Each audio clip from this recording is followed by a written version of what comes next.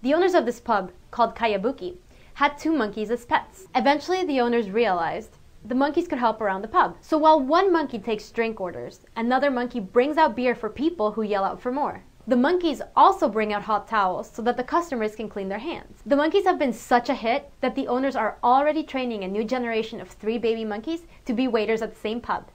The pub also complies with all animal rights and regulations. They have the monkeys work only 2 hours a day. If you want to see the monkeys in action, click on the link in the description bar below.